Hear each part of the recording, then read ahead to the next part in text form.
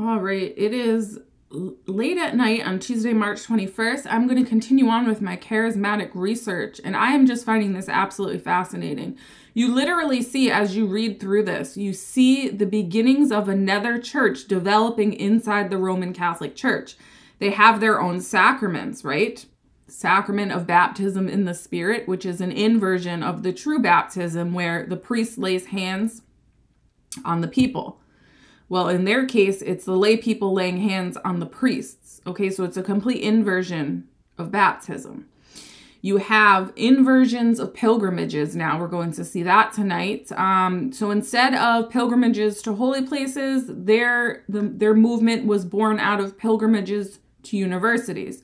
And to be honest with you, they would have been better off taking pilgrimages to universities to learn about, like, I don't know, history of the church or knowledge of the sacrament, something along those lines. They would have been better off doing that, like going to those kind of seminars rather than what they did. You see, we're going to see an inversion or the beginning of false Marian worship. We're going to see the beginning of their prophecy movement. They're all very big into prophecy, and you're going to see there was hints at the very beginning stages of this spirit, if you will, what they're identifying as the Holy Spirit, and it's not, the spirit of Pentecostalism or whatever, starting all of these wild prophecies about the age of peace. You're going to, because Fatima gets brought up specifically. And so instead of how Our Lady of Buenos Suceso tells us in the 1600s, right, that the church will be restored. When it's the darkest, there will be a great war. The clouds will dissipate that cover the church due to Freemasonry. And there will be, and by the way, the main error of Freemasonry is indifferentism. Okay, and so that's exactly what this movement promotes. You don't need the Catholic Church to be saved. Why? Everybody gets baptized in the Spirit. You don't have to be Catholic to receive the Holy Spirit. Really? Oh boy, that's not what the church has ever taught. Where was I going with that? So yes, instead of a restoration, they call it a renewal, where everything, things are going to be transformed and just the living in the divine era. You've all heard it. I don't have to go over it. Just listen. The restoration is going to come through much blood and sacrifice. At this point, that's the only way it can come about. The people who are left to rebuild the church will be the ones who know the church, who understand the church teachings, not the ones who are off doing basically seances, channeling spirits, because that's all this is. Those are not going to be the ones that rebuild the church. I promise you. Okay. So just listen to what I'm saying. It's so obvious to me at this point. I'm in utter amazement of how this set itself up within the Catholic Church, pretty much not inhibited whatsoever. It's really amazing to me, and not in a good way. It makes me sad because it's taken over the whole church. It's the dominant force. It's the dominant spirit in the church. This whole idea of religion doesn't matter.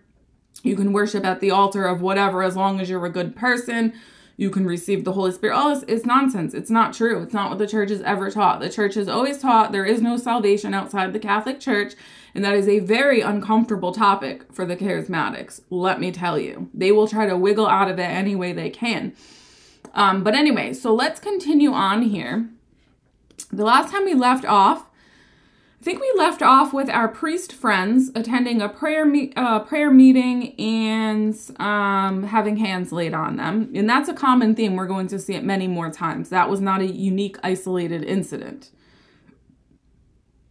Next we see the next meeting was held 4 days later in the oldest building at the Notre Dame campus with over 30 people in attendance. Some suggested that the bishop should be informed. And the bishop was informed and replied as follows on March 25th, 1967. The situation which your letter describes is beyond me. I suppose it requires one charism to recognize another. And so here's the thing.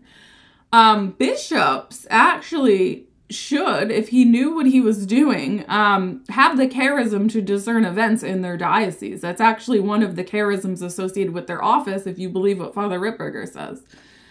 So anyway, there are cases on record in which the gift of tongues has been clearly identified with diabolical possession. Of course, I'm making no such judgment, or any judgment at all, in the present instance. I intend to discuss this matter further with Bishop W., name blocked out, and I shall appreciate any further report you may have. A blessed Easter to you in the Lord, Leo A. Pursley. The next weeks, the group seems to be living in two different worlds. They pursued their daily routine and met 2 or 3 times a week to pray in the strange new power of the Spirit. The students did not know how to integrate this new power into their lives. The question arose whether it was better to tell other people what was happening or to remain quiet, until it became clear just what all this meant. One of the priests recommended the latter, but no such advice was followed, because they can't stop talking.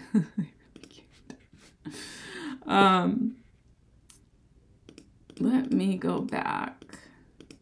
Sorry, I am borrowing this book from archives.com, so I have to keep renewing it every hour. And if somebody else checks it out, I can't read it, but luckily it's not a popular one. So far I haven't had much trouble. Okay, so I wanted to bring up a couple more points. A man named Jim lost the faith, and a man named Bert was trying to get him converted. And so that's cool, right? You should evangelize our fallen away brothers and sisters. However, he didn't try to evangelize them to the faith. He tried to evangelize them to the new faith, with the initiation rite being baptism in the Spirit. So anyway, let's try to find it.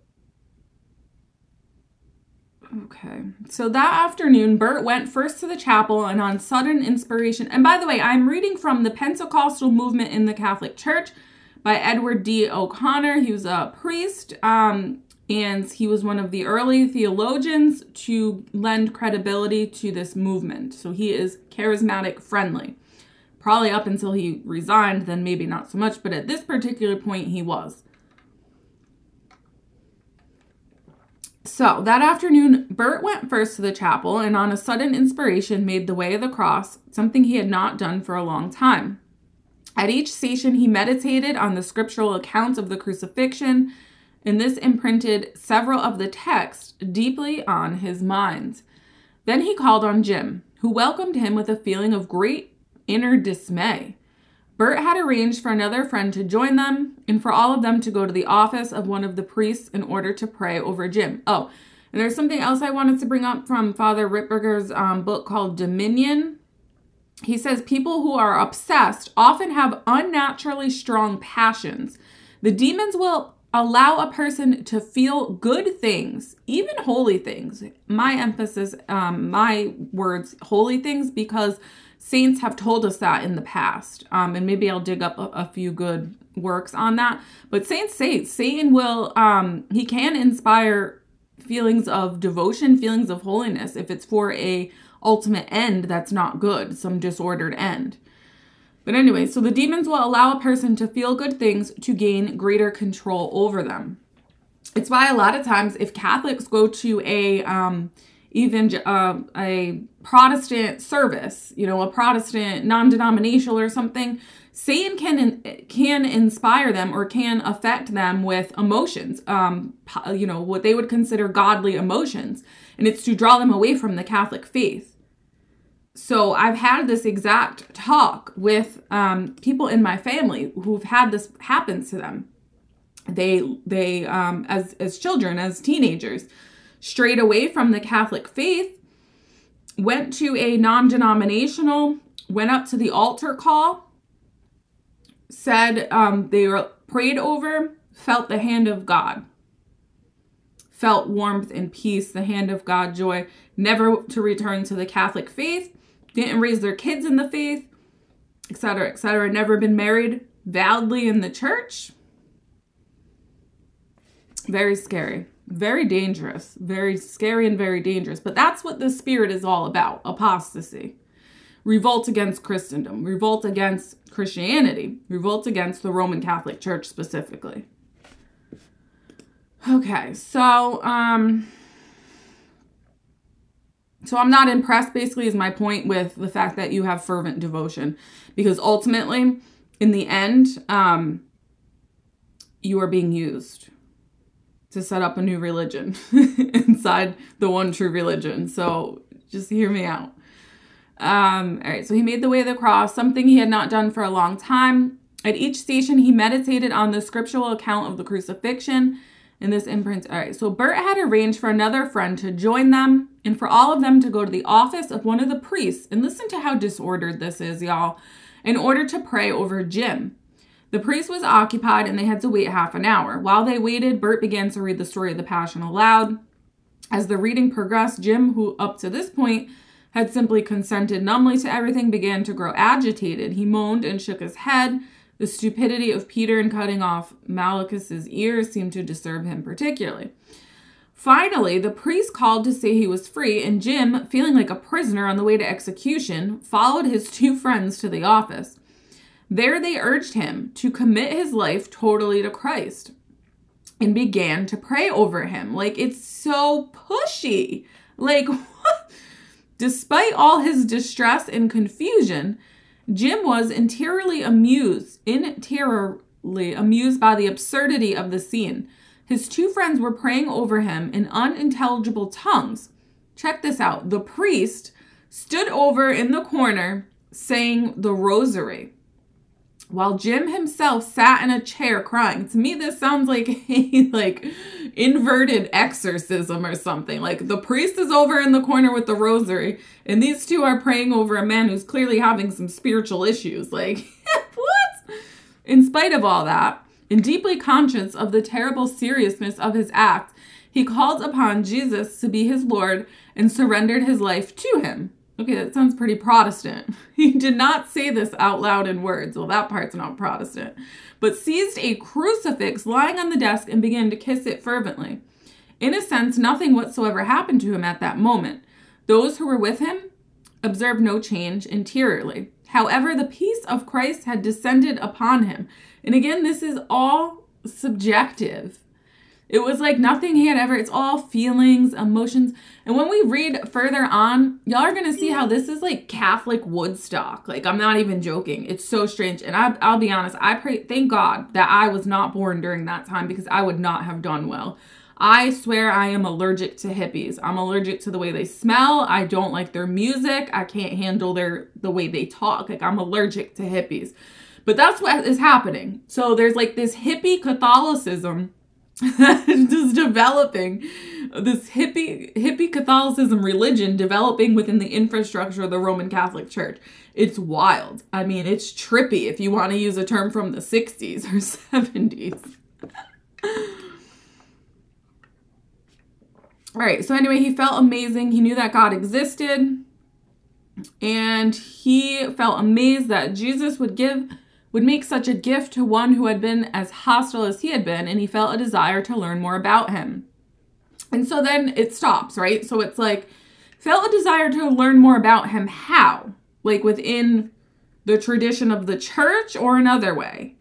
Like, that's what it's just never clear. And so with these people, I found a lot of times it's not so much what is said, is what is not said, and what is emphasized. And so there's this huge emphasis on the Holy Spirit, right? But it's unbalanced. And so I agree with Bishop Athanasius Schneider, where he says we need to help our charismatic friends become a little more balanced in their approach, because they focus on the same things Protestants focus on: Scripture, the Holy Spirit, Jesus. If they do have a devotion to Mary, it always has a...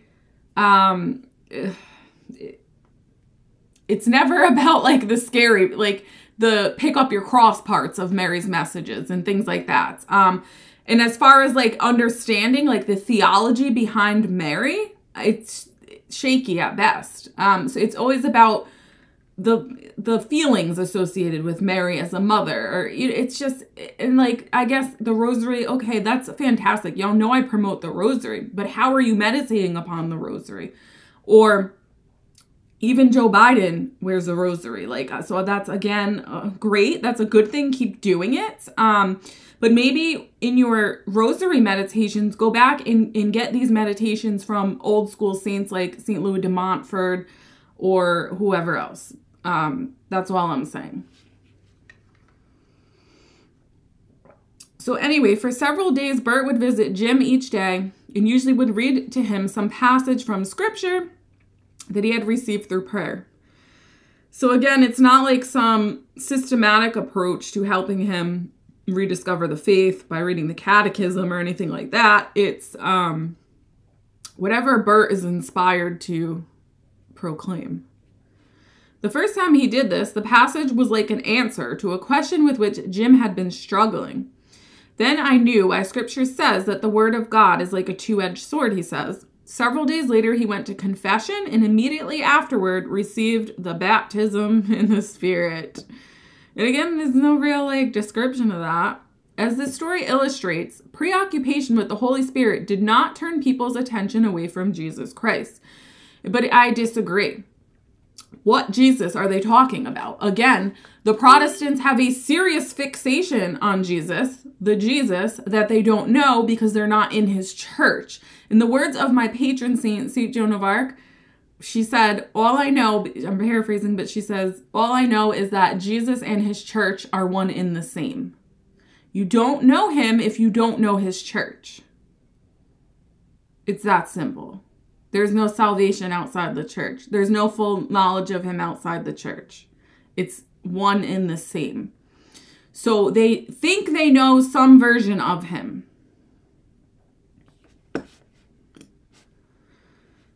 Okay. In the initial excitement over the charisms, there was some tendency to focus on the latter in separation from the total Christian mystery. The danger of such a temptation was, however, sensed almost immediately, and from very early days, the admonition was frequently voiced. We have not been called to bear witness to the gifts, but to Jesus Christ as Lord.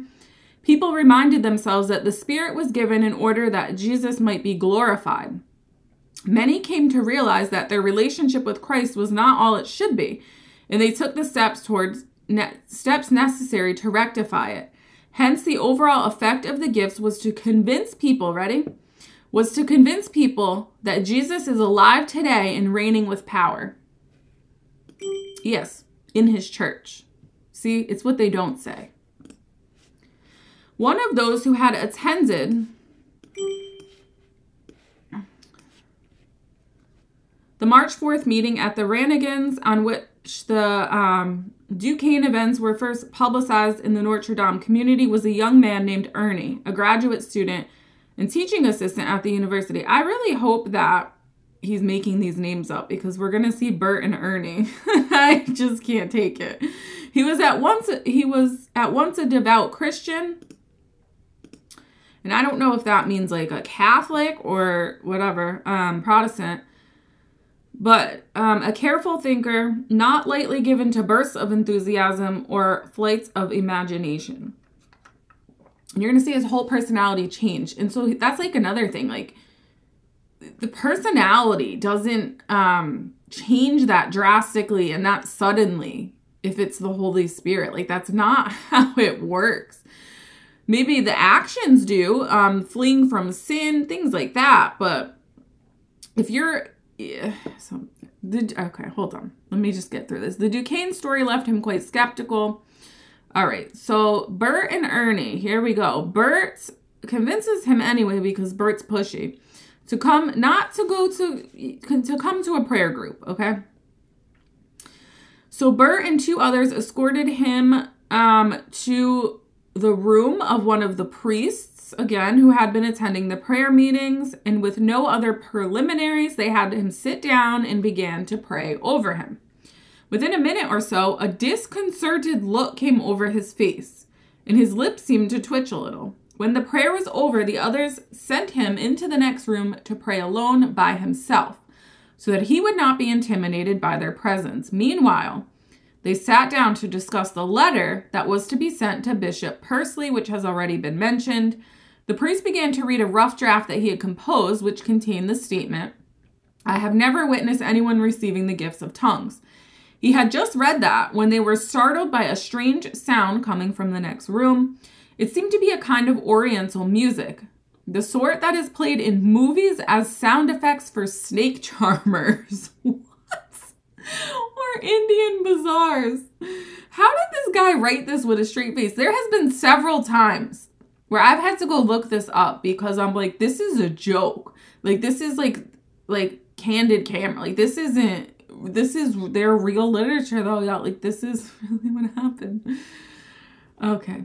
So, snake charmers and Indian bazaars. And he says, well, I guess I'll have to scratch that line, said the priest. And they all cracked up with laughter as the singing got louder and louder. After a few moments, it stopped. And as everyone struggled to regain his composure, in walked Ernie with a dazed look on his face as if he had been clubbed over the head.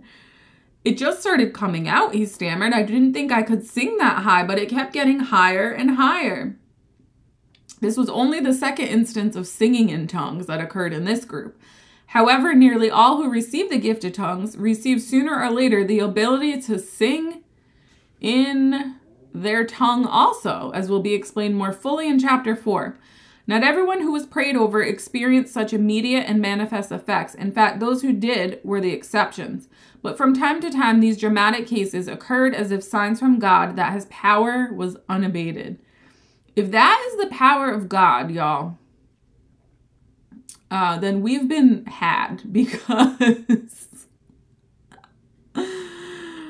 Wow. Okay, so Easter, nothing really. Easter, the Sunday, okay, here's where this was interesting.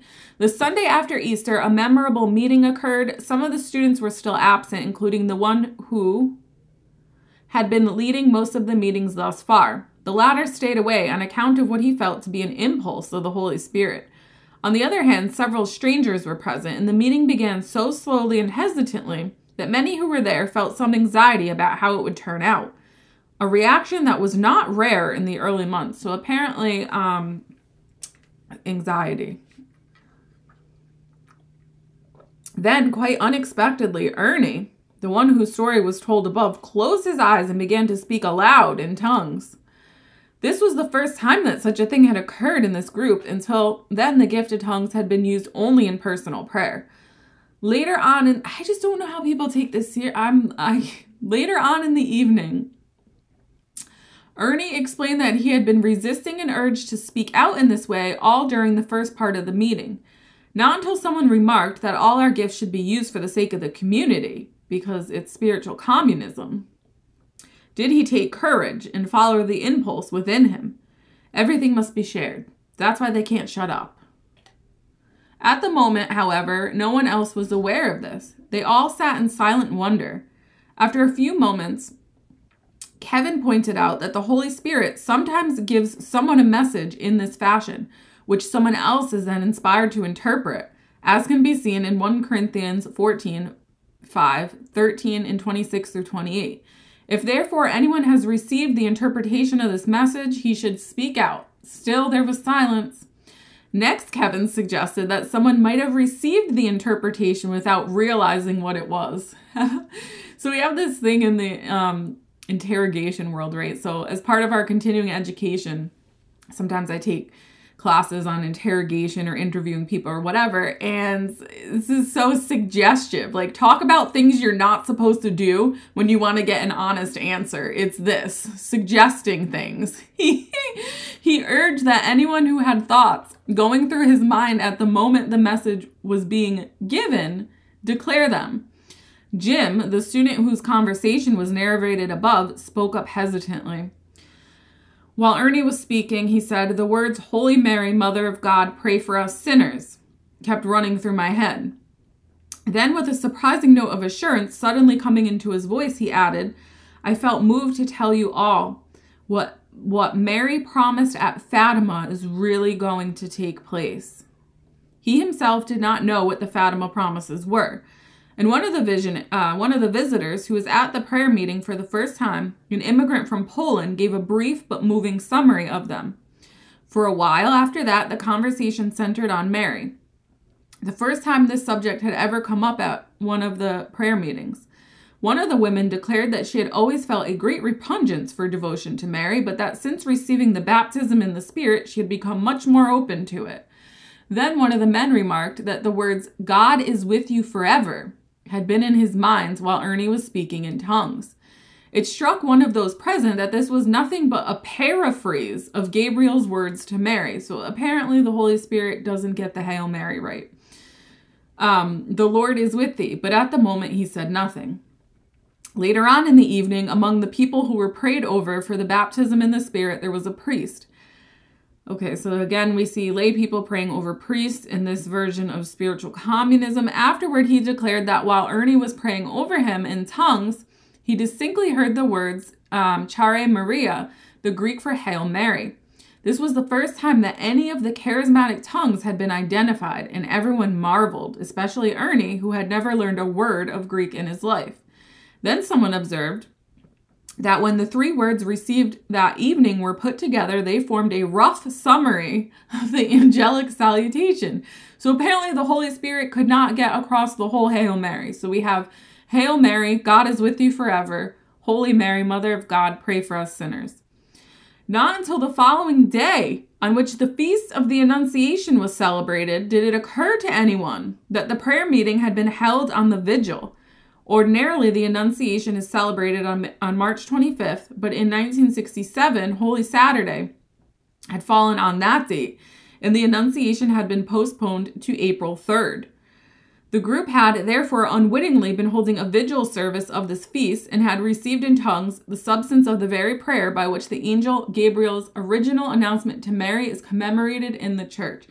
So my first thought is obviously this is the beginning of false Marian devotion and false prophecies that twist Fatima that we see everywhere. But my other thought is maybe, just maybe, at Notre Dame University, right? They had that was a warning to them to cut it out from Mary. I don't know. Could go either way. Prior to this meeting, there had been very little evidence of devotion to Mary in the Pentecostal group. Many members of the group did not carry a rosary, and some never recited one. From this meeting, however, there resulted a noticeable impetus to Mary piety, although it affected people in quite diverse ways. Some who had been devoted to Mary found their devotion deepen and intensified. And again, this is all subjective. There's no details on it.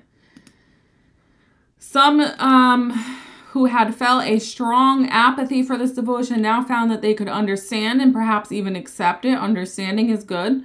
One young man who had been relatively indifferent in the matter now found in himself a warm affection. Again, there's warm and fuzzies for the Mother of the Lord that has remained a prominent trait in his spiritual life ever since. Next, we continue on and we will see our pilgrimages. Now we're having pilgrimages to the holy site of Notre Dame University, Michigan State Weekend. For about a month, news of the foregoing events, it was Michigan State Weekend at Notre Dame, I believe. For about a month, news of the foregoing events spread quietly from person to person by word of mouth, especially among those who had already been linked together through the Antioch weekends. Excited rumors carried the news to still further circles, but the general public remained quite unaware of what was going on. The end of this quiet state of affairs was brought about by the so-called Michigan State Weekend of April 7th through 9th. It originated, ironically, in the suggestion that the group hold a quiet retreat in order to get its bearings. No one was quite sure about the meaning of the things that were happening, so obviously they were all very disoriented, or what human initiatives, if any, should be taken in response to them. Before things advanced any further, therefore, it seemed good to have a weekend of prayer and reflection. There would not be a preacher, however, for who would be able to give directions when they were all in a state of wonder. Exactly. No need for any preachers to make sense of this. There's no need for priests because everybody just receives the Holy Spirit and is in a state of wonder.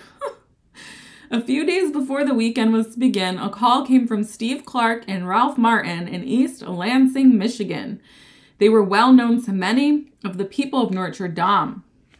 And then it goes on to give their background. They were majored in philosophy, yada, yada, made a retreat at the monastery of Mount Savior in New York during the summer of 65, and they decided to devote their lives fully to the apostolate. They began working for the National Secretariat of the Cursillo movement in Lansing and soon became actively involved in the student parish at Michigan State University. Steve and Ralph remained in close contact with their friends at Notre Dame in Duquesne. It was Steve who had discovered, this was fascinating. So Ralph Martin's buddy Steve was the one responsible for discovering the cross and the switchblade. And if you remember from the beginnings of these videos, that was the book that was one of the primary factors that influenced the students of Duquesne University, which led to them seeking baptism in the Spirit from Episcopalian heretics, and bringing all that heresy back to the university. And the cross and the switchblade, by the way, is written by a Protestant person, a Protestant pastor, I guess. So it was Steve who had discovered David Wilkerson's book, The Cross and the Switchblade, and drawn it to the attention of the others. This had been an important factor in preparing the ground for the Pentecostal movements. When the latter got started at Duquesne, Steve and Ralph were there at once to be prayed over. So Ralph Martin was at Duquesne University immediately to be prayed over. They received the gift of tongues, and since then have been spreading the good news of the Spirit in the Lansing area. Let's stop there for a minute. So not necessarily the good news of Jesus Christ and his church, the sacraments, things like that. The good news of the Spirit. Yikes. They had heard about the planned retreat and were calling to announce that a group would be coming down from Michigan State to join in on it. This news created some consternation at Notre Dame, where no one was quite sure what was going to happen at the retreat anyway. It also increased the excitement. On a hilariously confused Friday night, 45 people from the Lansing area arrived in cars at all hours of the night, while a sentry posted at the university entrance waited to meet them and directed them to the quarters that had been arranged for them, wherever a spare bed or corner of a rug was available. The majority of them were students, but others were townspeople from Lansing and elsewhere. Okay. About 40 people from Notre Dame took part in the retreat, along with 45 from Michigan. It got underway late Friday evening in a third-floor classroom at the administration building. This grimy, unattractive location was chosen simply because it was one of the largest rooms on campus and was readily available. The first meeting opened with a meditative biblical rosary, they say, and several brief talks, followed by a get-acquainted period that was somewhat stiff and awkward for many of the newcomers. After the meeting dissolved, some people were prayed over privately, and a few received the baptism in the Spirit, although this was not generally known.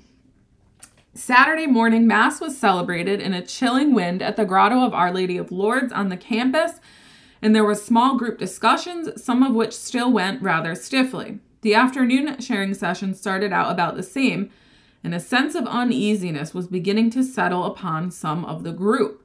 Was the whole retreat going to go like this? So apparently they were not there for the rosary and the Mass, because they were bored by it.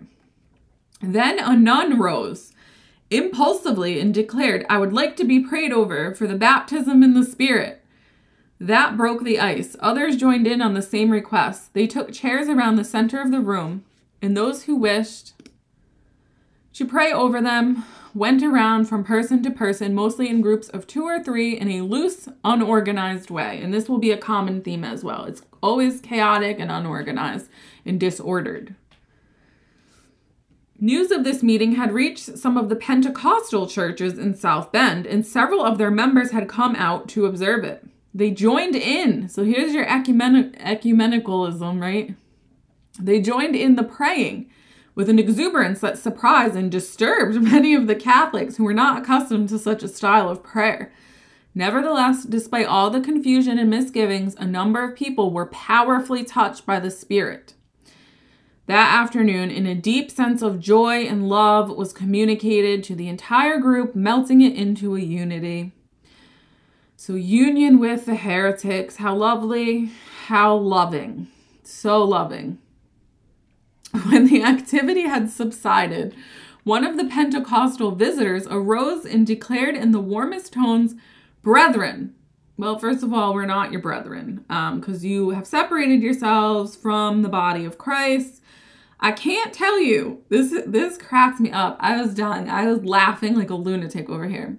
"Brethren, I can't tell you all how happy I am to see that Catholics can receive the Holy Ghost too." One of the visitors from South Bend was Douglas Weed, whose father Roy was pastor of Calvary Tabernacle, the largest Assembly of God church in the South Bend area. Douglas was skeptical about Catholics receiving the Holy Spirit and came to see for himself. He was also a bit fearful about what kind of reception he might get. Yeah, because they hate us. I don't know if y'all know. They don't like us. So he wore white Levi's and a sweater and carried some books in order to pass for a college student. He also took a seat near the door in case he should need to make a fast getaway. In his own words, he was stunned by the size of the gathering and overwhelmed by the enthusiasm of their singing and the spirit of their prayer. At the first opportunity, he hastened to the telephone to urge his father to come see for himself how the Spirit was really at work here. And as a result of his experience, Douglas himself was led to do some soul searching. And you would think that soul searching would have brought him back home to the only church that Jesus Christ founded, right? Wrong. That's not what happened. He had been brought up as a Pentecostal, but like many others of his generation, had lost the enthusiasm which characterized his elders. Many of their ways embarrassed him. Like what? The chicken walk, slithering around on the ground like a snake? What? Which part? And he was content to note the beginnings. I shouldn't make fun of people. I'm sorry, Lord. I can't help it. It's too much. Like it's too much. I should probably stop researching this and just do penance. That's probably the safest bet here. All right. So he was content to note the beginnings of a new sophistication in the Pentecostal communities, even though in the same process, they were also losing their zeal. The meeting at Notre Dame shocked Douglas into the realization that the Holy Spirit had grown somewhat dead in his own life. "Oh God, do something. Set me on fire again," he prayed. Within months, the gifts of the Spirit became operative in his life, and the following year he decided to devote himself full-time to evangelistic ministry. Gotta get more apostles for the fake church. On Saturday evening of the Michigan State weekend, there was held a prayer meeting that is still remembered as a high water mark. It began about 7:30 p.m. and was not completely over until 3 a.m. Wow, talk about a party. Woodstock indeed. I'd been sleeping, passed out on the floor by 9 p.m. The prayers did not continue unbroken for 7.5 hours. Yikes. There was a coffee break as usual, and the meeting ended officially about 12:30 a.m. But most of the people there were reluctant to leave because they have a problem with obedience. And we just see this play out on a national Asbury revival type level. Same thing, y'all. Same thing. So anyway, they didn't want to leave. They remained to talk, pray, and sing together for another hour or more. There was no special event to explain the unusual character of the evening, nor were there any extraordinary speeches that fired up the participants. But somehow, the presence of God seemed to be felt, again with these feelings, more deeply than usual, and the dingy room in which the meeting was held seemed to be filled with a sea of joyous love. First of all, what is the definition of love? Anyone know? Look it up. It's not a feeling. Love is not a feeling. Love is an act of the will. Love requires sacrifice. Love requires pain. Love requires a decision. It is not a feeling. Several people were reminded of, now you know why we have such an issue with marriage, why the divorces are so high, even in amongst Catholics, because people are chasing feelings. Several people were reminded of St. Peter's words on Mount Tabor. "Lord, it is good for us to be here." Matthew 17:4. You know who uses scripture? Satan uses a lot of scripture. Jesus taught us that in the scriptures. Go back and read during his little period in the desert. It occurred to others that heaven must be something like such a gathering. One person remarked that he could now begin to understand how in heaven everyone will be beautiful and will fit in harmoniously with the others, even though each one will retain his own distinctive looks and personality. During these privileged moments, it became almost visible how God was guiding each life toward its own fulfillment. So not towards his fulfillment, towards their own fulfillment, while fitting all lives together into one great pattern of incredible beauty. It was as though each individual were the main character in a drama of his own and at the same time a supporting character in the dramas of many other lives. So many things happened that night to so many people. It would be impossible to narrate them all. One story which stood out will be told here to represent all the others. It concerns a priest who, sadly, it does, who belonged neither to Notre Dame nor to Michigan State. He lived in a city far away, where he was chaplain at a high school. He was extremely active and an apostolic man. He had thrown himself unreservedly into every kind of social project that might bring Christ to others. Nearly all the social agencies in the city knew him, and he organized various social actions of his own. So a social justice warrior for the church. Yet he felt constantly frustrated at the slender results achieved. He was also a man of prayer. And this is great. Even before entering the seminary, he had been used to spending hours before the Blessed Sacrament. But now he longed for a deeper form of prayer. I'm not sure that there is a deeper form of prayer than the Mass or the sitting before the Blessed Sacrament. The many retreats he preached to students usually closed each day with some form of common prayer, but the emphasis tended to fall on shared reflections rather than on prayer itself, and this dissatisfied him. Wow. There came a period of depression. The pressure and tension were such that it was impossible to relax. I could hardly keep my insides from jumping out of me, he said. He began to be assailed by temptations, the like of which he had never experienced before.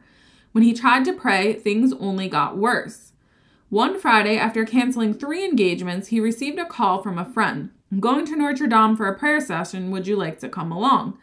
The priest did not know just what this would mean, but somehow he felt that it was an answer from God. Not until he and his friend were on the highway did he learn the nature of the meetings he would be attending, and he was dismayed.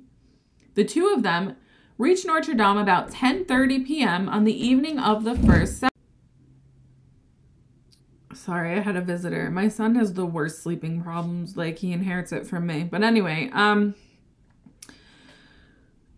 so they reached Notre Dame late, about 10:30 p.m. on the evening of the first session. The priest was shocked at the spectacle of all these people praying, singing, reading scripture, and talking about the spiritual events of their lives. So a Protestant gathering is what this is.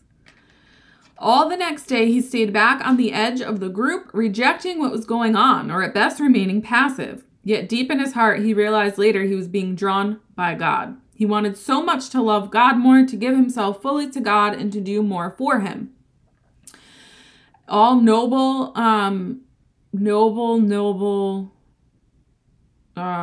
longings. After the Saturday evening meeting had officially ended at about 1 a.m., when people were still milling about, a student approached him and asked him whether he had been prayed over. No, he replied. You are afraid of it, are you? I'm not afraid of anything, was his bold answer, but deep inside he really was. And so maybe he should have listened to that. Nevertheless, he consented to let several of the students pray over him. As they told the story later, they prayed for a while and nothing seemed to happen. Finally, they quit and went for some coffee, but as the priest himself told the story the next day, it was different. After those boys had prayed for a few moments, he said, and as I consented to ask God really to love me more and to take over my whole life, I felt a strange sensation of warmth gradually beginning to pervade my whole being. I had never felt anything like this before. I don't think I gave any external sign of what was happening, but the boys seemed to perceive it because as soon as it began, they stopped praying and left me alone. Never had I experienced my uniqueness and freedom of will more forcefully. I was in complete control of my will, and as I would give myself to God more fully, all the more would this warmth and awareness of God's immediate presence grow stronger. Finally, I just gave in and felt tears rush out of my eyes. I smiled. Then, unexpectedly, my hands began to be lifted up into the air by some invisible force. It was certainly not myself. I just sat and observed as a spectator. I felt that I could have stopped it if I wanted, but why stop a good thing? They rose up into the air and then stopped of their own accord, held out there before my face in a gesture of worship. How long they remained there, I do not know, perhaps 10 minutes. Finally, as mysteriously as they had been lifted up, my hands returned to my sides. Then I felt myself bending forward. I bent all the way down until my forehead touched the floor. At that instant, I began to pray. Several times my hands were raised and lowered in this fashion. I was completely unaware of others around me. My mind and person were so immediately in the presence of God, I was so totally absorbed in his person and in his presence that I didn't want to do anything but pray, or whatever it was I was doing. So he even admits that he doesn't even know if it was true prayer. I felt drunk. I felt totally anew. I don't know how to say it, but something had happened. I experienced a new reality in my life I had never before experienced. We must have left the building about 2 a.m., but I continued to pray in my room until at least 4:30. The same experience was repeated there, so he doesn't know if he's actually praying or not. I even found it hard to go to sleep, and when I awoke, this new awareness of God's presence and his warmth were still with me. Most of the retreatants had an unusually short sleep that night, but many noticed that they were not sleepy in the morning. An observation that was to be repeated often in similar circumstances during the months that followed. Sunday Mass was offered in the chapel of Kavanaugh Hall, which the chapel, as we learned later, was dedicated to the Holy Spirit. The celebrant of the Mass was surprised to see the people smile spontaneously as they came up to receive communion. So here we have our first weird behavior in Mass, which will continue on. And now we have LGBTQ masses. We have German priests having satanic displays in front of the Blessed Sacrament. All kinds of things. Started with a smile. Unusual as this reaction was, it seemed appropriate and beautiful in the circumstances. It was amusing to note that several strangers who had come in when they saw Mass being celebrated were immediately distinguishable by their unsmiling faces. According to the plans that had been made, the retreat was supposed to end with that Mass, but again, there's a problem with obedience with this movement. Instead, however, the group was led by a common urge to hold just one more prayer meeting. They went to the old college where they could barely squeeze into the largest room. This meeting was very quiet. The Spirit of God seemed to be even more present than the night before, but in a gentler, purer way.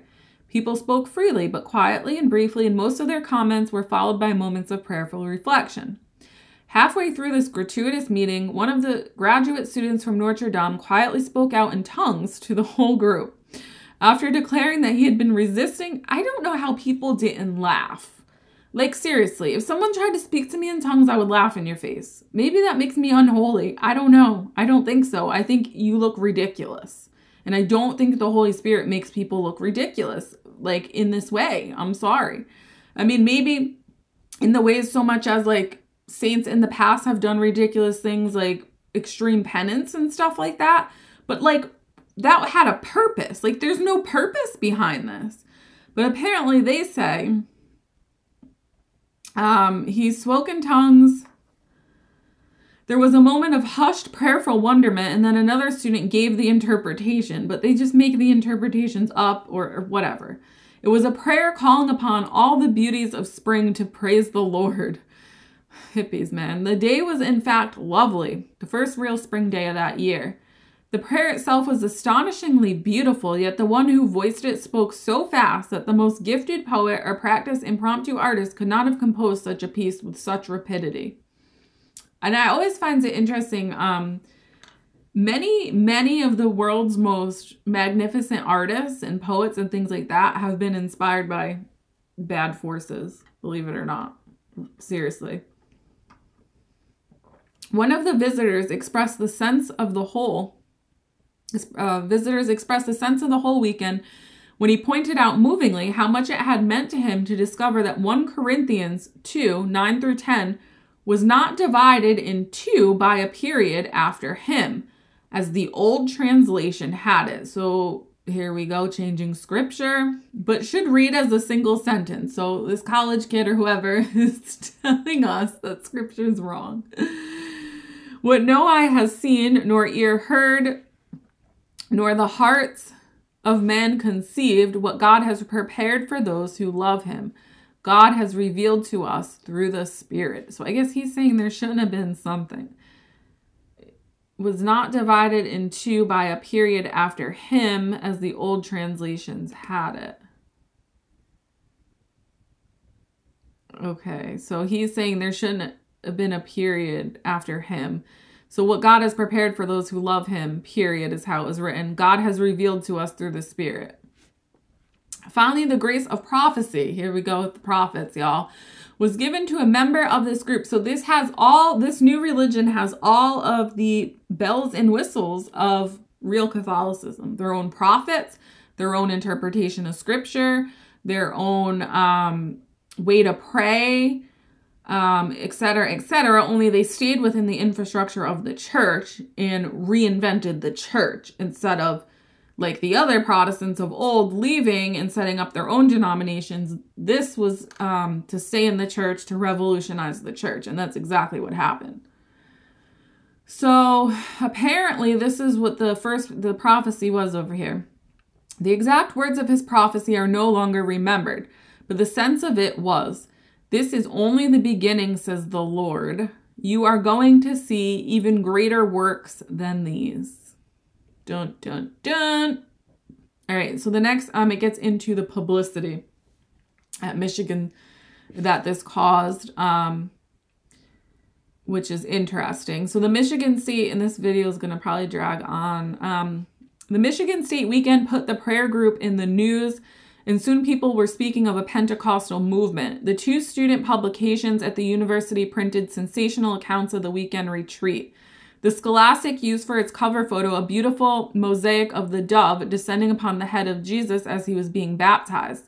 The article within, however, was an impressionistic account, dramatized in cinema style. It emphasized the diabolic and closed with an appraisal by a Notre Dame theologian.